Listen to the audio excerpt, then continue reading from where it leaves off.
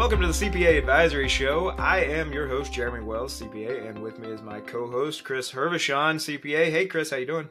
Doing great. How about yourself? I am doing well. Chris, jump right into this episode. You mentioned something in a prior episode when we were talking about month-end close and how you're tracking the workflow in your firm. You mentioned a particular piece of software that at first didn't seem quite right based on what we were talking about. And so I've been thinking about it ever since we recorded that episode, and I need to hear this story. So you mentioned a specific piece of software that you're using to track that workflow. What is that software? And it's not software that I usually hear brought up among accountants and how they run their firm. So tell us about that. Yeah, sure thing. So we use Zendesk, which I guess historically is a help desk type system. So a ticketing system, basically. And that's how we run our firm. Now, the long version of that story, since we have all this time on this podcast, is that I did some contract work for another CPA firm years ago. 7-8 years ago is when I started with that. And they use Zendesk, and they were a very progressive firm, a lot of custom code, a lot of custom processes, highly automated. And I just kind of got used to working in Zendesk. And so when I went out full time on my own, because I started this firm as a side hustle. So when I went out full time on my own, the first thing I got was Zendesk to just kind of manage my work. Now I have evolved the use of that in our firm over time. And we have what we call the Tasker. And what the Tasker is essentially is it's a really big Google Sheet. And on this Google Sheet are all of the things that repeat that we do for our clients. So engagement letter comes in, the engagement letter gets signed, the engagement letter lists out all of the things that we offer in our monthly subscription service. I put those items into the Tasker, and then we use Make or Integromat to loop over that list every single day and figure out what is the task that needs to get generated today, if any, when it's due, the descriptions on those tasks and things like that. And so we have this constant, cycle that's fairly automated that's generating these tickets. And then we just work through them as we go through the month end close, or as we go through like yearly closes, tax type stuff, things like that. I like it a lot because it lets me see, number one, how much work is assigned to anybody at any given time. And we go by ticket counts. Like, yes, there are different complexities to different tickets and things like that. And yes, we have a subset of what we call ad hoc stuff. So things that clients have sent to us that we weren't necessarily expecting or that aren't necessarily recurring. But I can see the workload that everybody has at any given time. Inside of the Tasker, we have just estimated times on how long something should take. So, like a financial review should take about an hour.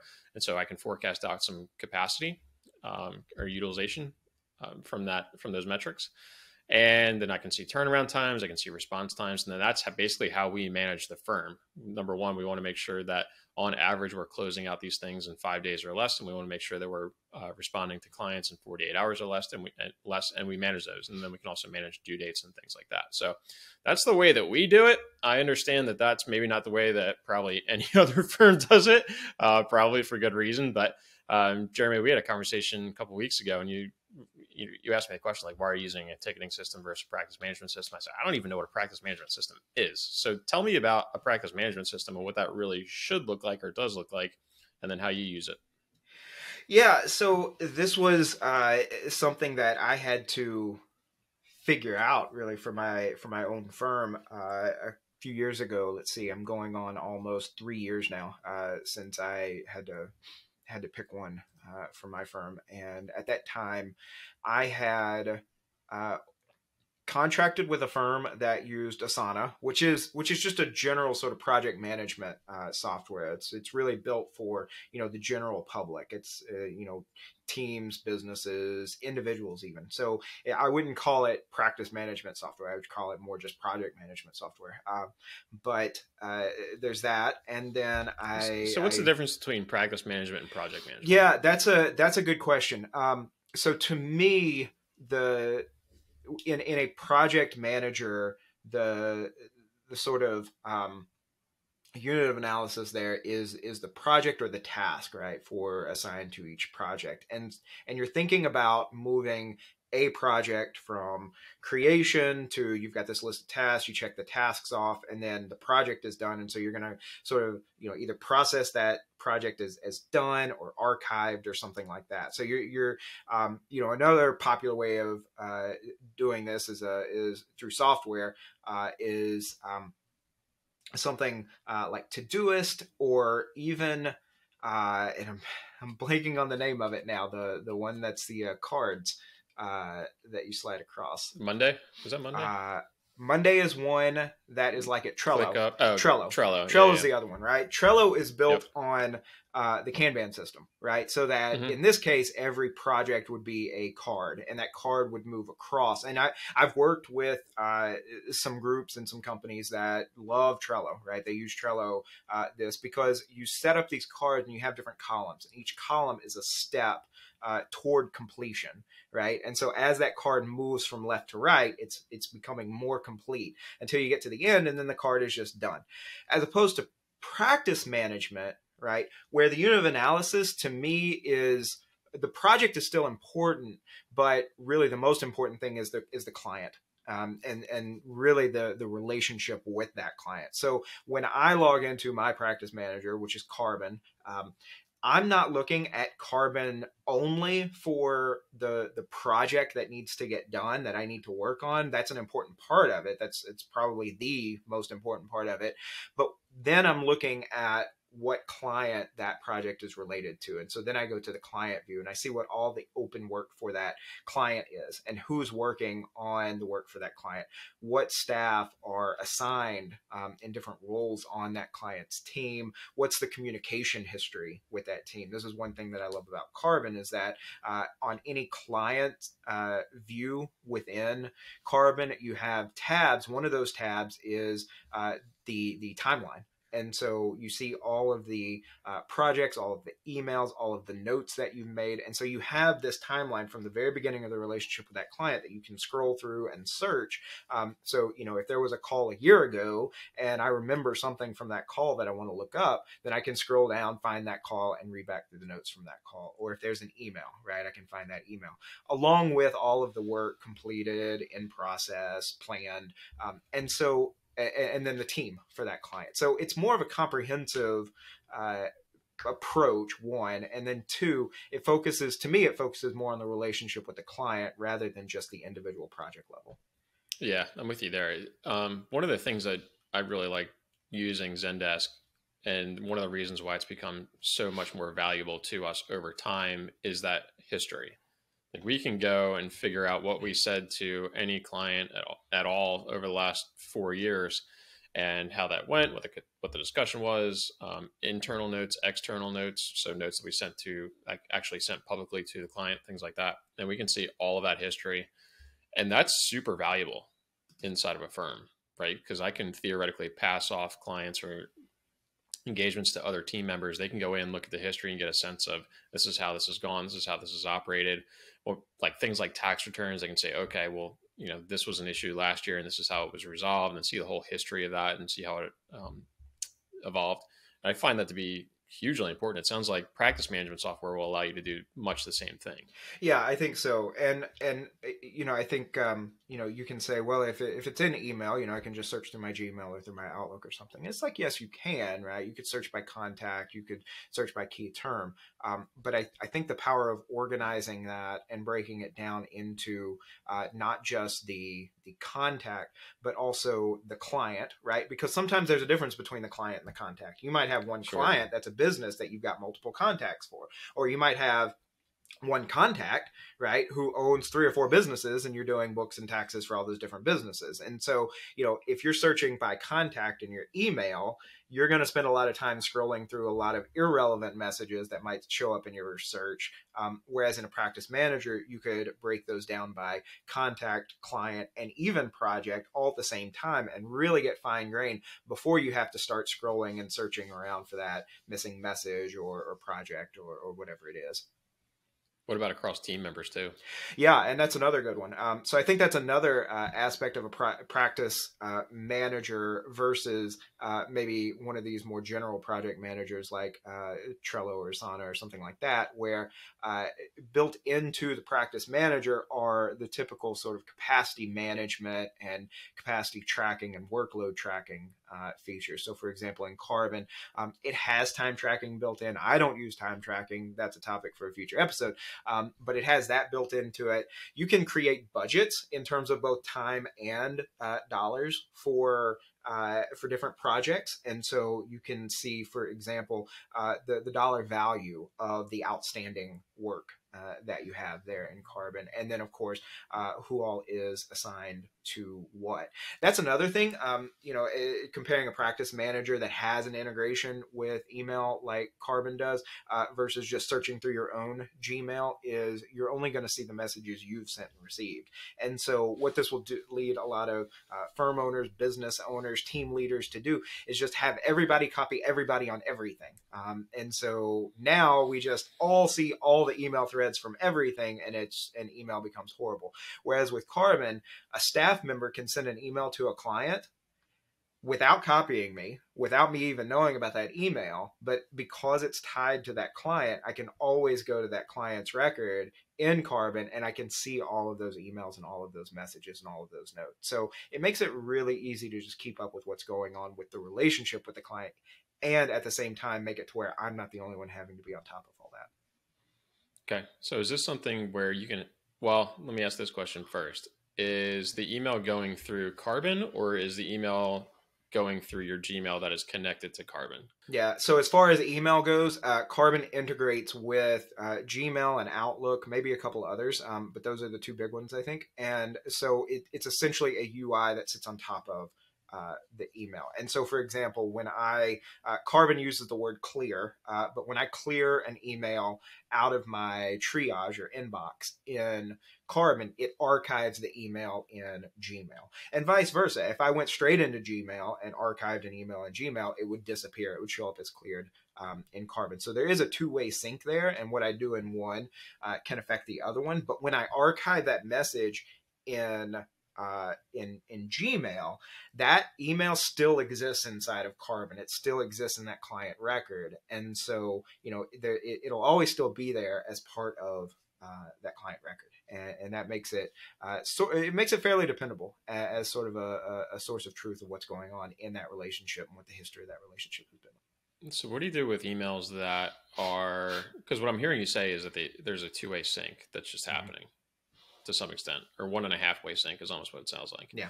So what do you do with emails that are spam, that have nothing to do with a client? Like, are those showing up in the practice management system? And then what are we doing?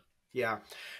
And so again, the way Carbon talks about this, and they use slightly different language than what we're used to. If you're using your email program, whether it's Gmail or Outlook, as where you do email, right? So this is one of the things that you learn very quickly when you start using something like Carbon, is that you stop doing email in Gmail or Outlook. You start doing it solely in Carbon. And so yes, everything that's going to show up in your inbox in Gmail or Outlook shows up in what Carbon calls your triage. And your triage is sort of your inbox for your email, along with internal notifications. So you can comment on things with your staff. You can share work. You can get notifications that work has been completed or assigned to you. Things like that also show up in your triage. But for the most part, we're talking about email. So then you've got everything from your inbox there. Carbon is pretty good about giving you some filters. So for example, I can filter to where I'm only seeing the notifications, the internal sort of notifications. That'll actually block all the email out, which is great if I'm trying to process through work and I don't want to worry about email right now, right? On the flip side, on the email side, it has two filters. One is for from contacts, and the other one is from not contacts, right? So if you think about your Gmail or Outlook inbox, you're just seeing a list of everything. It's all of the spam, the cold email outreach, along with clients. It's all mixed together. In Carbon, if an email is from a contact that you've added in Carbon, then when you click on that, only messages from contacts, then it'll only show you those, and it'll sort of filter out all of the rest. So it makes it really easy to say, I'm in my morning routine here where I'm trying to process my email, as quickly as possible before I start the workday. I only want to look at something that might be important. So I only want to see emails that clients might have sent me overnight. Right. And so I'm only looking at emails from contacts. And so as long as your Carbon contacts are only, important people, right? So like your clients, your vendors, things like that, then you'll only see those messages. And then maybe later in the day, you can go through those emails that aren't from contacts and get rid of a lot of those cold emails or spam or whatever else, newsletters. There's also another feature called low priority. And this one you got to be careful with in Carbon. But if you mark an email as low priority, it's essentially like creating a tag or a category in Gmail or Outlook or another mailbox. It will then send every email from that email address into your low priority box. And it's just another tab that you've got to go to, but it will filter those out of your triage immediately, automatically, without you having to do anything. I really don't use that much, because I just keep the email that's coming to me fairly slimmed down, at least to that main work email address. And then I use those filters from contacts and from non-contacts pretty deliberately. Okay, got it. So last episode, we talked about the month-end close. How does the month-end close tie into the practice management system? Like, are we also managing tasks inside of there? How are those getting created? Or, like, I know that you said you're using the books review feature inside of QBO. Like, is that something that just sits totally outside of the practice manager? Like, how do these things like talk to each other and work with each other? Yeah. So quick review, the books review, the month-end review in QuickBooks has 4 different main steps to it. And each step has some sub-steps within it. But for those 4 main steps, the first 3 are done by the bookkeeper or the staff accountant. The final step is done by whatever you want to call that position, either reviewer or virtual CFO or me as the partner, right? I'm that last person. But the first 3 steps I list out in the recurring work in Carbon. And so, just like a lot of project managers or practice managers, you can create work, you can define those steps, those tasks, and then you can organize the different tasks into sections. You can assign those tasks to different people within the firm. You can set different deadlines on the work or on those different tasks. And then, of course, you can set all of that up to repeat periodically. And so that's what I do in Carbon. We have a monthly close work for each client that we're doing bookkeeping for. It's set to repeat every month. And those first 3 parts of the QBO month-end close are 3 tasks that are organized into the first section and assigned to the accountant in Carbon. When those 3 tasks are done, Carbon has what it calls automators, and you can set automators for each section. So if you think about your task list and your month-end close, you might have, let's say you're doing your month-end close entirely out of Carbon. Let's say you've got 20 different tasks, but it's not just a list of 20 different tasks, right? The first 4 tasks go together, the next 6 tasks go together. And so you're going to organize these into sections, and each section might be done by a different role, or there might be a different sort of deadline. There might be a different dependency. Something you do in the second section can't be done until all the first section is done, for example. And so those automators are what help you build the logic into the workflow. So, for example, you would set an automator in the second section that says, once all the tasks in the first section are done, then set a due date for 3 days from then for the next section. Right. So whereas if you hard coded those due dates in, you might have tasks in the first section that aren't done, but now you're behind on all the rest of it as far as the hard coded deadlines are. And I don't really want that. I don't want work to pile up. I want work to push out based on when we're actually flowing through the work, as long as it's not strictly deadline sensitive. And so those automators really help build in a logic that makes work flow, and while at the same time, not letting work pile up on us. So what about analytics? Like what kind of analytics are you getting, and what's important to you, and how you're managing your firm? Yeah, that's a good question. So there's a couple different ways you could do that. One is inside of Carbon, there is the work tab where you can see all of the open work, and the filters there are pretty good. You can filter on, I think about maybe about 15, 16 different criteria. One, of course, is assignee, so I can filter and just see how much open work there is for any given staff member, right? Another one would be whether the work is overdue or not. So I could, for example, if you were in my staff, I could, say, okay, I want to look at, what's the overdue work on Chris's plate. And if I go in there and I see it's one or two things and I'm like, oh yeah, I know why those are overdue, that's fine. That's one thing. If I go in there and I see 10 things and I don't know why these things are overdue, they should have been done already, right? That's when I know I need to intervene. We need to have a conversation, right? Those kinds of things. And so that's a really good sort of top level look at where we're at in terms of individuals getting their work done. We can also organize that and filter that by the type of work. So you can think of these maybe as sort of like tags or categories for different types of projects. So I have one that is individual tax for individual tax returns. I have one that's business tax. I have one that's accounting, one that's payroll, right? So I might organize my list only by looking at accounting work that's overdue. And these would be month-end closes that, it's already the next month after, the month we should have finished up that month-end close. And I can go back and say, okay, why are we not finishing these up? Why are these 5 clients not done inside of the following month for the month-end review? Maybe it's because they're unresponsive and uncat.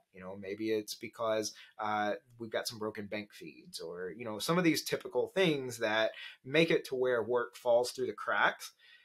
But if we had a better grasp on what is, getting delayed, what's becoming overdue, and why, then we can prevent it from completely falling through the cracks and getting lost forever. There are some analytics as far as things like email. So without being able to see everybody's inbox, how responsive people are in email. I don't think it's the same level of granularity that you have in your ticketing system, though. And this is something that, Carbon is relatively young, and they're actually pretty responsive to users. They want it was founded by accountants and it's built for accountants, and so they really want it to be a useful tool for accounting firms. And there are some relatively large firms, probably more on the regional side, large regional firms that are using Carbon. But they really want it to be a product that works for accounting firms, small and large, and so they're really responsive. In fact, they've got a fairly robust online community, the Carbon community of users, and some of the actual employees engage in there as well. And you'll see when you go in there and you recommend something, or you give some feedback, you'll see within a day or two one of their employees come in and mark something as, this is a good idea, this is something we should look into. And so, they're being responsive as far as those things. And they're constantly updating. Every couple months, they're coming out with updates to the functionality and the abilities, capabilities within it. Yeah, I was just doing some searching here while you were talking, and it does integrate with Zapier. It does. So that's it does. Step one. A little bit.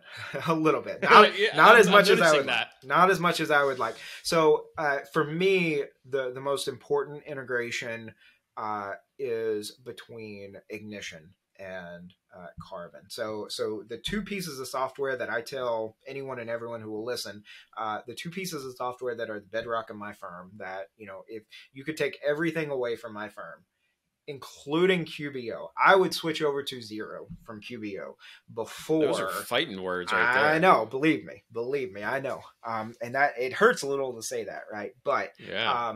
But Ignition and Carbon are the two tools that are the bedrock in my firm. So when I went completely independent in late 2019, and it was time to really set things up, take over my billing, be able to file tax returns on my own, be able to keep track of what was on my plate and what client work I had outstanding, and I didn't have the benefit of, my mentor's firm and his VA running all that for me. I knew I needed a way to get paid. So I went out and I got, at that time it was Practice Ignition. Now it's just Ignition. I needed a way to track the work. I went and got Carbon, and then I went and got my EFIN so I could file the tax returns in that order.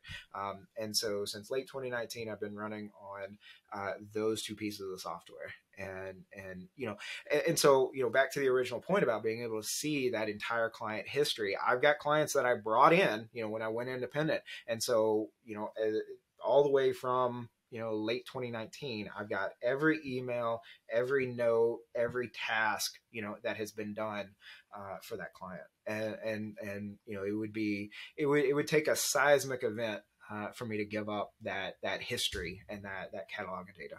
Where in that ecosystem does a CRM sit? And then how does that fit in? Because my understanding of Ignition is that it's in more of an invoicing system than a CRM. Yeah. And Carbon is more of a project management tool than a CRM. So maybe there's just no place for a CRM in that workflow. So you tell me. Yeah. And this is actually something that I've struggled with. And I've been in conversations with developers and leaders in both of these companies, both on Ignition side and on Carbon side about this. So you're right. So if you think about the tech stack and the flow within my firm, right? A prospect comes to me, I send them the proposal from Ignition, they sign it. Ignition handles the billing and the payment collection and the actual agreement, right? So Ignition does all that. Then the integration between Ignition and Carbon does this. Ignition will look at the different services that I've included in the proposal and the agreement, and it links each of those services. I manually go in to Ignition, and it reads all of the work templates that exist in Carbon. And so it's got the service in Ignition, and it's got the titles of the work templates in Carbon. And I link those two over in Ignition so that if you came to me as a prospect, you signed the proposal, now we've got an agreement. As soon as you do that, Ignition will create an instance of all of the different work templates based on the services that were included in that proposal you just signed. And now they exist under that client in Carbon. Is that recurring stuff? So like a subscription type offering? So the recurring stuff, now this is one thing that needs to be worked on with the integration. It will create the first instance, and then I need to go in to Carbon and define the terms of the repeating work. I also need to go in and reset deadlines because it sets the deadlines based on the actual engagement, not on the actual work, right? So it'll create the monthly bookkeeping work or the monthly, the month-end close work, but it'll set the due dates as the same as the engagement, which might be 12 or 18 months or something. So I got to go in, reset the deadlines, and then create the repeating work, right? But it's there, right? And so now I can go into Carbon, I can find the new client that Ignition has created. I can see the list of work that we've agreed to do for that client, and then I can just modify that work, 10, 15 minutes, depending on the complexity of the client. And now all of that work is created and set up to repeat, and we're ready to start serving that client. So you're right. Very back cool. To your original question, where's the CRM? I've got the history of, the communication with the client and the work done for the client sitting in Carbon. I've got the client's, payment information and their agreement in Ignition. Where's the actual, relationship manager?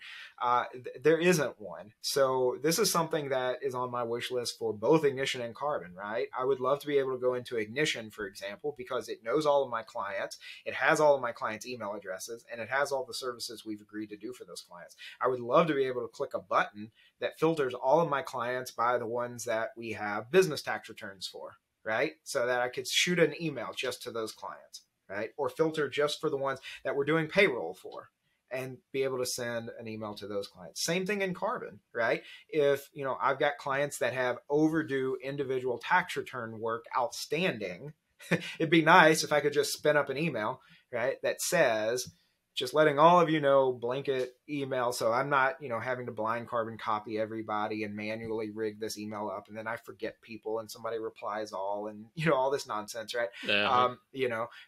So that, or that I have to create an email list and an email marketing system, like MailChimp or ConvertKit or something. And now I've got this mix of people who are clients and people who've just signed up for my email list. And then I've got clients who don't want the marketing email, so they unsubscribe, but now I can't send them client reminder emails anymore.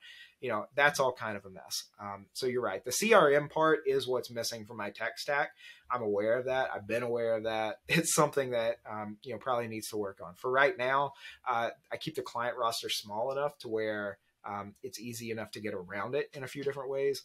But yeah, that's probably the biggest missing component as far as really managing the client relationship. Yeah. So what are you doing for that? I famously have a super deep tech stack. Probably, I don't know if it's for good or for bad, but whatever. It is what it is. So we've got the Zendesk. We talked about that. The Zendesk. Who says that? Like I'm geriatric or something. We've got Zendesk. Zendesk links up to HubSpot, which is our CRM. So everything that happens in Zendesk gets logged in the CRM, which is cool because if you kind of think about the entire customer relationship, like I can see this particular person came to our website, they visited this page, this page, this page, and this page. Hopefully they viewed the pricing page.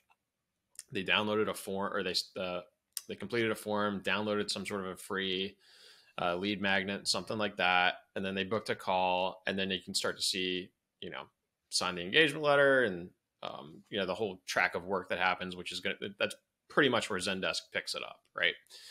So there's that piece. That's cool. But then we also use MailChimp, and MailChimp is our email service that we use. So if we're going to send out any sort of mass email, if we're going to send out, a newsletter, things like that, that's MailChimp. And MailChimp integrates with HubSpot. HubSpot integrates with Zendesk. And so all these things kind of talk to each other. For the most part, yeah. So they all integrate with Make, which is really what I'm looking for. That's the glue that holds my firm together. If we want to automate anything, if we want to move data from one place to the other, we're going to be using Make. We use Zapier a little bit, not so much. So yeah, that's kind of what we're doing. Like candidly, I've been using HubSpot for 4 years, and I don't think until fairly recently we've really leveraged that in order to drive new revenue.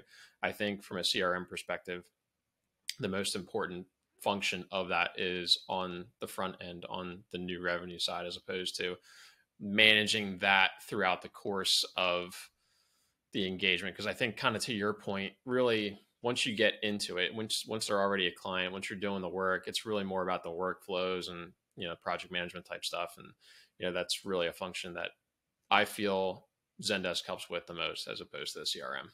Yeah, I would agree with that. So what? So if you're, I have sort of done some cursory research over the years on HubSpot, but I've never actually dived into it myself. So what are you actually using HubSpot for, and what are some of the things that it could do, but you've decided to use something different instead? Because you said you use MailChimp, but I was under the impression that you could do some email marketing and stuff like that from HubSpot. Are you using it for billing? What are you using it for, and would you decide to use something different instead? Yeah, that's a good question. And the HubSpot features have been built out quite a bit since we first started using it. The thing about HubSpot is that it's wildly expensive. And so we're using like a $50 a month type of subscription, which gets us limited resources. If we were to go, I think it's $800 a month, something like that, and get the full boat, Marketing Hub, Sales Hub, and then I think there's another module to that, we would be spending a whole bunch of money that I don't think we'd really get an ROI on. So really what we're using it for, number one, it's our booking widget. So we don't use Calendly or anything like that. We're using the HubSpot links that we generate. And that's how we send out meeting links and things like that. So that's a big piece of what we do. Just managing contacts, people who have come into our orbit. Either they visited a web page or we've done some cold outreach, things like that. I've got a salesperson who is basically living inside of HubSpot all day, every day. We use it for some forms. We use it for maybe a landing page or two. I'm not entirely sure about that. But it's really just a great source of data where you can go in and you can see like, all right, this person booked a discovery call with me, and I can see that they've looked at the pricing page, they've downloaded every last resource that we have, they've been visiting our website for 3 months. Like, that gives me an idea going into the conversation of what it's going to look like. And I've noticed that there's a big difference between that and when I go into a conversation. They booked a discovery call with me. They haven't looked at hardly anything on their website. They haven't looked at the pricing page. Like, that conversation is going to go a lot different than the other. So that's a lot of what we're using it for. It's a little bit more, last time I looked at it anyway, it's a little bit more price effective to use HubSpot in that limited way, plus MailChimp, and go from there. Yeah, that's pretty much it. Yeah. So what I'm taking away from this is, we started this conversation talking about practice managers, and really even more specifically than that, the project management within the firm, and how, one of the main functions of the practice manager is to do that. But then, then you start thinking and transitioning into, okay, because what we primarily do for our clients is this work, and keeping up with this work and the reminders. That's really the main component, but not the sole component of the client relationship as a whole. And so we need to make sure that we're tracking and managing the client relationship. And then that turns into an even broader concept of before somebody even becomes a client, right? Where how are they getting to us? Are they an inbound lead? Are they an outbound lead? Are they a referral? How do they come by us? If they came to our website, what part of the website got them, to us? How did they book that initial call with us, or get that initial sort of, and so, I think it's really interesting that this conversation ties all these different aspects together, because it's so easy when you're running an accounting firm, especially a solo firm, or a solo owned firm. It's so easy to get into the weeds of just getting the work done, right? And so you think about practice management as just, we have all this work to do and we've got to make sure all the work is getting done. But at the same time, you've got the relationships to build and foster, and then you've got the actual sales and marketing component of your firm to bring into that as well, and think about how all of this ties together. And so I think there are tools like this that, either you could use one of these sort of one-stop shops like HubSpot or Salesforce or something like that would tie all of these data together under one program, or you do more of the piecemeal sort of approach of where you've got a dozen different apps in your tech stack that are all tied together through integrations or APIs or whatever. But it's a super interesting story, and I'm wondering about the firm owners out there who just aren't thinking about all of these different aspects, of the client relationship. That, they're buried in their practice manager, they're buried in their workflow, and that's really kind of as far as they go. But I think there are some options out there that they could really expand their understanding of all of these different things that are going on in their operations in their firms. It's a great point. I think it's really easy as a solopreneur who just started your firm to sit there and be worried about getting the work done, and you don't want to spend money on a whole bunch of tech because maybe you're going to get a benefit from it, maybe you're not. And you're worried about putting food on the table and trying to get your first client, like that sort of thing. Like, been there, done that, totally understand that mindset. But I'll go back to something I said at the very beginning of the episode. That Zendesk instance for us is worth so much more. It is an enormous investment than it was 4 years ago. And we just had like one client, two clients or whatever. And, wasn't much activity in there. Like now, we went from, I don't know, maybe like 10 tickets a month, something like that. We're generating over 1,000 now, I think is what our number is. And that just creates this enormous database of information. And that is worth something. It's worth something in a variety of ways. Number one, when I bring on new team members, when I bring on new staff, they can go back and they can look at the history of this client and get a real understanding of these are all of the things that have happened. And then number two, like if somebody comes in to buy my firm, here's all the history. I don't have it sitting in paper files that are sitting in some cabinet or in some storage unit somewhere. It's all digital. It's all electronic. To some extent, I can export all of that out and put it into some other format, but it's all there. So that's the task management piece. But then I've also, Zendesk has this capability of Zendesk Guide, and it's a knowledge base. And so we've got articles in there, several hundred articles that we've written over the course of time. Some of them are industry specific, some of them are client specific, some of them are internal firm operation specific, but that database keeps getting built over time, and that makes the firm worth something, right? So we're building value, and we're also standardizing processes, developing knowledge and expertise in certain areas and things like that. It's, you know, it's just one of those things. It's an investment, and it grows in value over time. Yeah, absolutely. And I think that last part there is key. You know, you're building these processes and you're managing these relationships and you're answering questions, and over time you accumulate this unique knowledge, right? Not just of your clients and their industries, but you know, of just your general firm operations. And if all of that lives inside your head, then it's not worth anything to anyone else. But if you can document that, if you can get that out into a system that you can relatively easily plug other staff or partners or potential firm owners into, then it really drives up the value of the firm that you're building. That's definitely a long-term way of thinking about it there. I'm curious, over the last 5 minutes, I've been thinking about this. On a scale of 1 to 10, how concerned are you with integrated data, meaning that data that talks to each other across the firm? Like, you know, another way of asking that would be, if you're going to go take a look at a new app or a new process or something like that, how interested are you in how well it integrates with what you already have? Yeah. Or is it one of these things where, you know, I just want this particular thing that does this particular thing, and, you know, if it integrates, great. If not, then whatever. I'm probably going to say it's about a 7 or 8. I mean, it's high. It's not necessarily a deal breaker depending on what it is.